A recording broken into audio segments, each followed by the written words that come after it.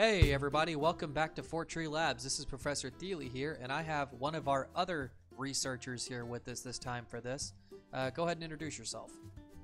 Hello, I'm Lab Assistant Maria, and I'm here to enjoy the card game situation here with the professor. Yeah, so I had a lot of codes left over from the GameStop flash sale this weekend. I had some that I used for the giveaway, and then I had others that were just hanging out. All in all, I had 85 code cards just sitting around that weren't being used for anything that I didn't have any plans for. A lot of them were promos, and then the others were packs. And so what you're seeing here are 65 booster packs from the X, Y, and Sun and Moon series. That's a decent amount, man. It's a lot. It's just enough that I thought I can't open these on my own. Like this is absolutely ludicrous. With this number, I am bound to get some crazy stuff. By far, the majority comes from 23 of them in Guardians Rising. I have a lot of salt towards Guardians Rising because I've been hunting that Rainbow Alolan Ninetales GX for a while now, and I keep getting packs with nothing. That was a mouthful, man. Yeah.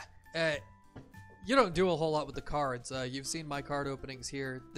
I don't know how many YouTube channels really do card opening videos, but we're gonna do them. So we're gonna open up these 65 packs. I'm gonna go all the way back to Steam Siege. We got 12 here. If I don't open them all up from the same set at once, it's gonna take forever. This is already gonna go faster than a real life opening though, because all the commons and uncommons here, it just shows for you. And then all it leaves for you is any rares to flip over. That's actually pretty cool. Yeah, this is like the only decent part of the entire UI for this game. But we got a non-holo Avalugg to start off with. Nothing crazy there. I'm not going to announce all the pulls unless there's something great. Otherwise, we're just going to kind of talk Pokemon stuff. This past year was really exciting for Pokemon, honestly. Hey, there's a reverse rare. It was super fun to wait for Ultra Moon and Ultra Sun. You actually enjoyed them. I know you're one of the few out there that just really, really loved those games. I haven't touched them myself. Sun and Moon or Ultra Sun? Sun and Moon I played. I loved Sun the first time I played it. I haven't touched Ultra Sun though. It's to me, that is gorgeous. Ampharos is a fun, beautiful design in general. Oh yeah. The problem I have with Sun and Moon in general is the absolute ridiculous hand holding at the beginning of the game. It does take a while. We got a Xerneas Break here. I don't know where Xerneas Break sits in the meta or how good it is, but it's a really pretty card. I have never seen a card like that. Yeah, the Break cards came out in X and Y partway through. They're evolutions of Pokemon that don't evolve usually, like Xerneas here. You place it on top, it keeps all the attacks from the Xerneas card you put it on top of, while having this extra new one, usually an increase of HP too. They're really... So, I'm not a huge fan of the design of the Break cards personally. I don't like the backgrounds. I wish that they had kept the regular background colors of the card instead of all the white checkerboard. They look better online. Shiny. Shiny stuff is fun, right? Usually, I will say these look better in person than they do in the card game. Very much so. I mean, I think most of these will look more beautiful because you're gonna get you can put it right in your face, man. And the strategy for these really comes from what I've seen, at least from what you put it on top of, because if you put it on top of a Pokemon like a Xerneas with one attack over a Xerneas with another attack, it's going to be a different experience. I don't play with them too much. I know a lot of people still do. I think they're still in standard. I don't know. You were right in the hand holding though. Like Sun and Moon, a lot of the rumors going around before they were coming out was that they were going to be much more difficult than the last generation was, and that ended up not being true. Hey, I actually pulled one of these in real life today. Whoa, so you have some... Wow, it's so shiny though. Like, it's like... This one I think looks sick. The extra, like, nastiness energy coming off of its hands I think makes that one look better. I still don't like the checkerboard background on them though. Hey, maybe Yveltal is a fan of checkers. A hot topic, boy. Oh, it's a good, beautiful boy. Ooh, Full Art Volcanion EX. That's a card that's actually worth a lot in real life, I think.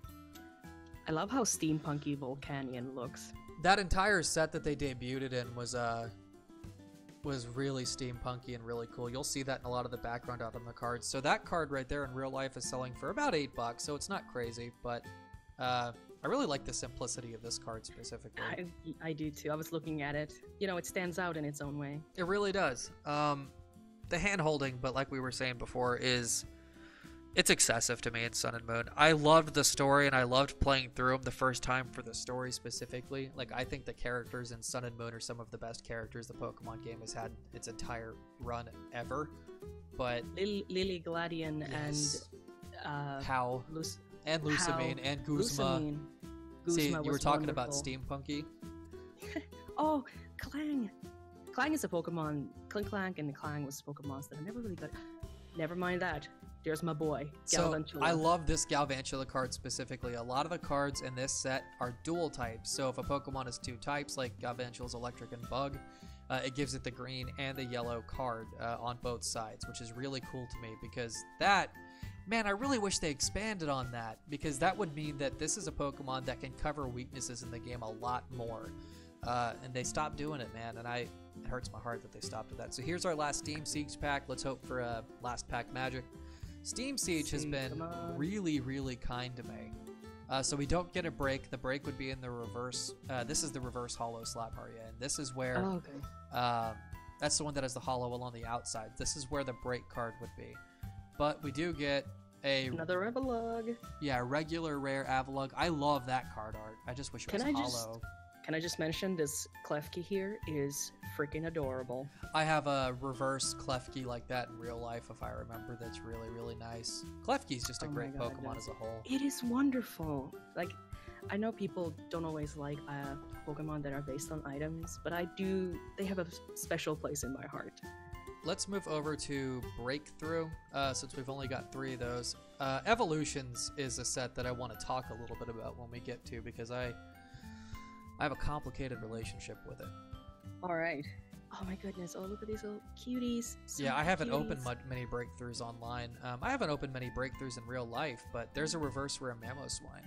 I love that Pokemon. There is one of my absolute favorite Pokemon evolution lines in this group.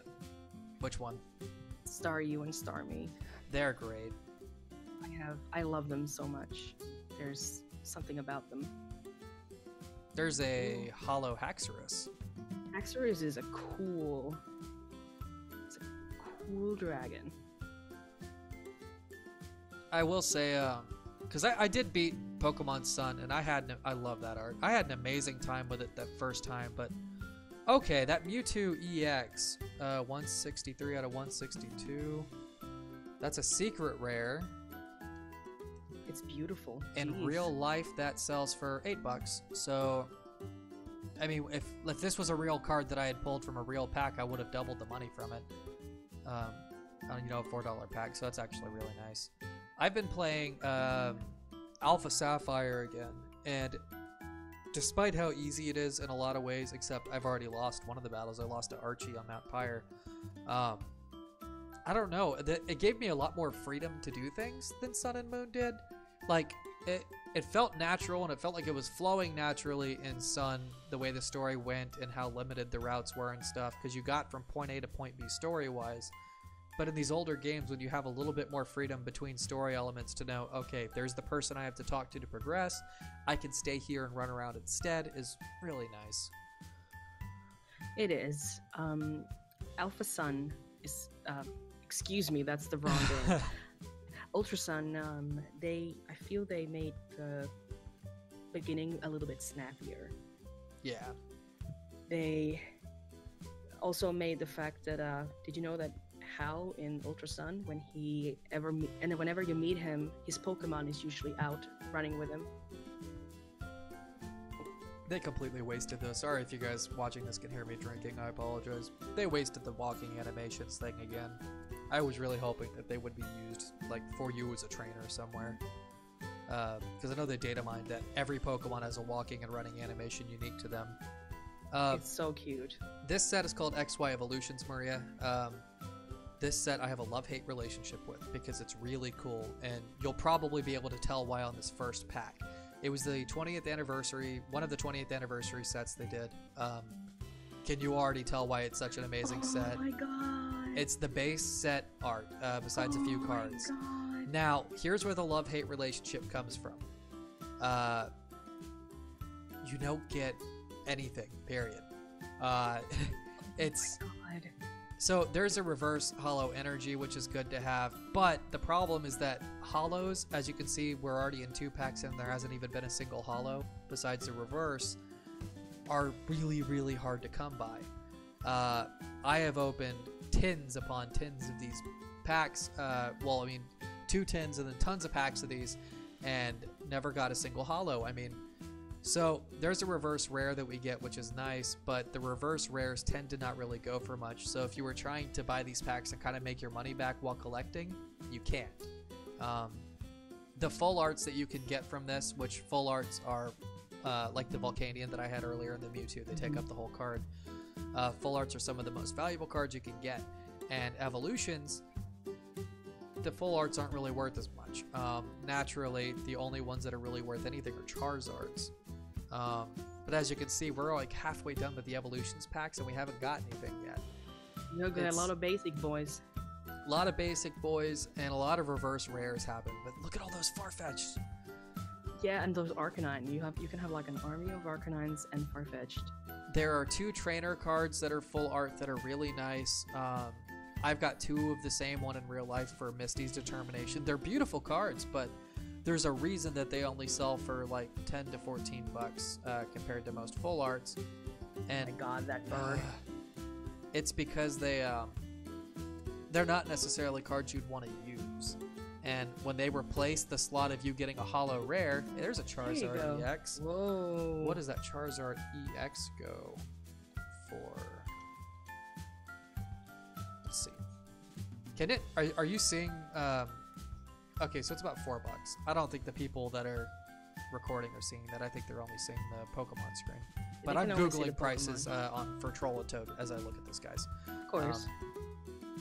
So there you go. That's the card you want to pull specifically from this. I had this card as a child. Yeah, it's. I don't remember what it goes for. About right now.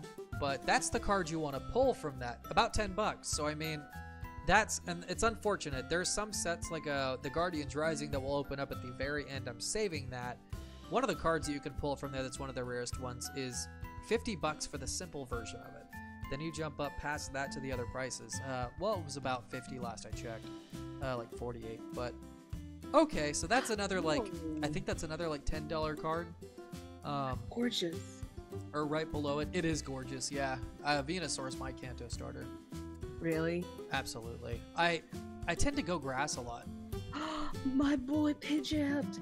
So we're getting a lot of the later pack magic. Last pack, so let's see what we get. Here we go. I was hoping we would at least pull one Mew hollow for me to show you. Beedrill. Beedrill is one of my absolute favorites. And there's a non-hollow Mewtwo. I remember that card was the most amazing thing ever back in the day. Oh yeah.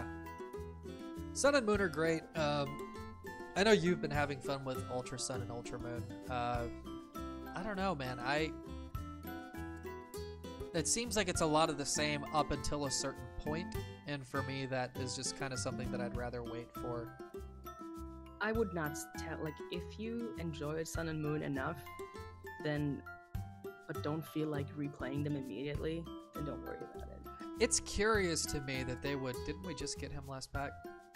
Malamar is up in the hood. It's really, I love the art for this specific art. They have that on a few cards in this set, but it's just really curious to me that they would re-release that game that simple. I mean, we're used to, if they're gonna give us another version of the same game, generally speaking, we get something else in between it. Hey, I've got that card in real life.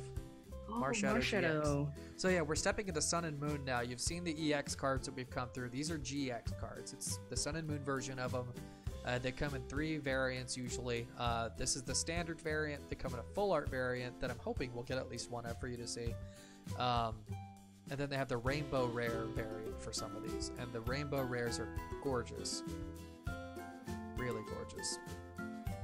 Oh, But- that's my boy. But my point I was making was just that, like, for example, Ruby Sapphire came out. We didn't get Emerald immediately after. We had Fire Red and Leaf Green in between to kind of, as a palette cleanser. And I think Alola just kind of needed a palette cleanser. There's a holo. Oh, Dragonite, my most favorite mascot. Beautiful, beautiful art. I love that one. That's gorgeous.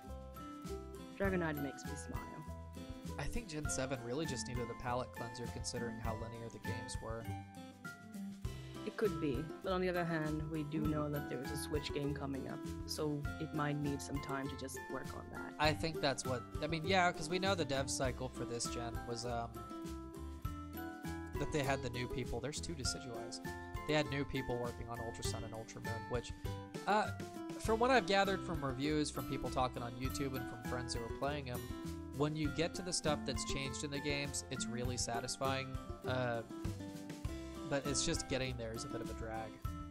It is. I just defeated Mimikyu on my playthrough, so I'm still a little in the middle of it. The game has unfortunately dragged enough. That's adorable. But, oh, Lillipup is a beautiful puppo. Oh, Brianne. Pardon. That's a beautiful piece of art. Ooh. Look at that. Look at that Decidueye. If I had that in real life, I would be set because I would have the full art version from the promo and the rainbow. And I just need this one now. That is really pretty though. Decidueye's design also works really well. All 3 of them are great. Yeah. We were talking about that yesterday. We were, because they deserve that. They deserve it. Alright, our last Sun and Moon pack. Let's get some last pack magic. Pick. Not that Ooh. Come on. Yeah! Oh, Tauros look at GX that. Rainbow Rares. So those are the rainbows. They're actually hyper rares by classification for some of them. So if you can see down here in the corner, you see the numbers for the set. There's 149 cards in the set. This is 156 out of 149. The hypers like that are classified with the secret rares. Tauros GX Hyper Rare. Goes for $8. So if I had that in real life, that would be great. Understand people watching this when I talk about the prices with the online cards. Obviously, I'm not selling them. It's against the terms of service, but I like to know these things. That's a big part of collecting for me. So Guardians Rising. This set is my mortal enemy at the moment. Evolutions, I expect disappointment. With these, that Ninetales on there, I need the rainbow version. It's the last one I need, and I have not gotten it. Like, the Tapu Lele is an infamous card for how expensive it is and how good it is. It's in almost all the top decks right now. And for me to have been disappointed when I pulled a $48 GX card is rare, because I would just so much rather have my Ninetales. So let's get into these. Listen, Professor Thiele, are you ready? For my Ninetales? Are you ready to defeat the boss? I have it in here. Oh my goodness! Oh my God. First pack! There you go, man.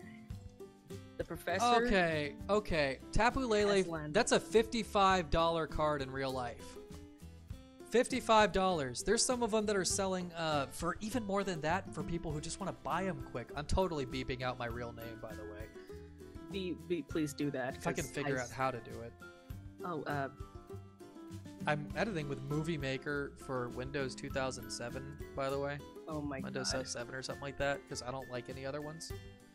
My Oh, goodness. Lilligant. I love that art. I have that one in reverse holo form.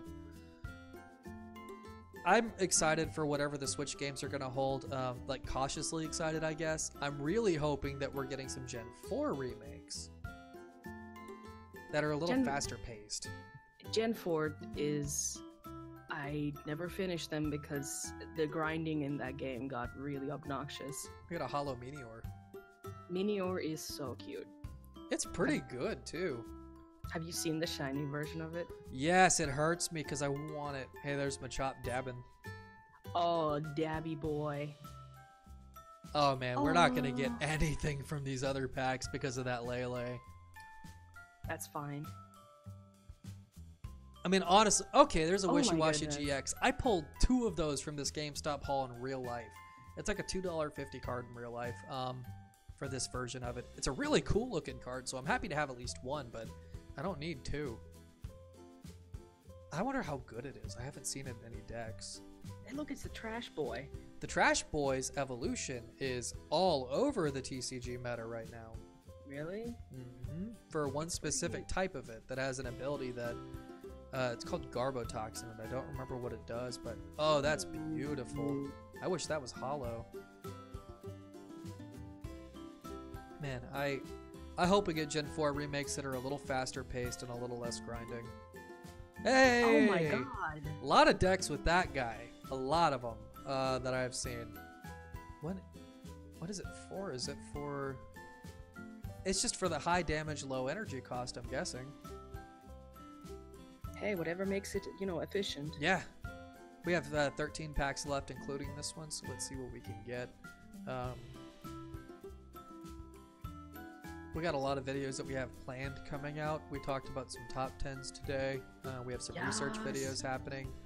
Some possible, hey! Whoa, Como! One of my favorite Pokemon. You like Como? Oh, yeah. I have one of them that I bred and used in my son a long time ago. She has the bulletproof ability because I like that ability, and her name is LaRue as a reference to the song Bulletproof. I love it. Oh, she's great. She destroys. I wish I had... That's the one thing. Honestly, I almost decided to get Ultra Sun legitimately just because the changes they made to Como are so good. I did not pay attention to that specifically, unfortunately. It's all competitive stuff. It's, Ooh, that is a naughty lizard. Oh my goodness. This is a family-friendly show. I just said it's a naughty lizard. I pulled a full art Mallow today in real life. Really beautiful card, but nobody's buying Mallow full is art trainers right horrible. now. Oh yeah. I wish the captains had a little bit more personality to them. Same. I wish they had more like time to be able to. The only one that had personality, I feel, was Ilima, because you can get to his house. Yeah, I love that art. Look at that boy. I love that art too. I have Did so you many of know? that card. Did you know that there are bats that live in pitcher plants? Really? Mm-hmm. They're tiny bats that live in pitcher plants too. Oh my goodness! Look Sonic. at that spiky child. So spiky child? I call it a spiky child. Do you have Have one? you noticed the scent? No. I had a sand shrew. Did you know that sand shrews are designed after igloos? How did I never catch that? I don't know. Ooh, there's Maybe a you hollow. did. Oh, okay, that hollow pattern with the water really works for this card. Delmice is really cool. Yeah, its shiny is awesome. Isn't it like a reddish The white seaweed is thing? red. Oh, that's gnarly. There's another there guy. it I is. can make a Boy. deck with these two. You know, Look and Rock Night Boy is more Sanic than Sandslash ever will be. All right, we got. I think Comfy. last pack of all. This was go. 65 packs. We got some decent stuff. And we didn't really get last Grandpa. pack magic. It's a cool card. I was really hoping to get at least one. We did. What set did we get the rainbow out of? Was that was the Sun and Moon base set that we got our rainbow out of. So is there a way that I can sort by the cards that we just got today? I You're don't asking the wrong believe person. so. Well, that went well. 65 packs, and we did pretty well. I actually did better than I did with my real life ones. I didn't really do too great with all of those. But this was a TCG online opening. If this is something you guys like, it's something we can absolutely do more of. It's something that I'm 100% willing to do more of. I can do gameplay videos on here. I don't have a whole lot of decks, but if that's something you guys really want to see, tell us in the comments, like this video, and I can start preparing to make some of that stuff happen. Thank you for letting me join you. Hey, thanks for joining me. We'll get some of those top 10s rolling out. We'll get some other videos happening. I know you've expressed an interest in doing some Nuzlocke possibly, and I would love to see that happen. I am totally into that. I'm actually pondering on a randomized crystal playthrough. Ooh, I like that. I love Crystal. Such a good game. Crystal was my favorite for the longest time, but then X and Y came around, and I might have to change my mind on that. We'll talk more about that X and Y love in another video, because that is a controversial thought to have, really. I had fun with them again the first time. But anyway, we're going to call off this video here. Thank you guys for watching. Thank you for supporting us. Like this video. Comment what your favorite pulls were out of this. Comment which one of these your favorite set was, or which one of these sets we opened that you think won, and subscribe to the channel. All these things show support and make it a lot easier for us to be able to do this kind of stuff. So thank you, Research Assistant Maria. Thank you everyone for watching, and I hope you guys have a great week, whatever time it is that I upload this video. Bye bye.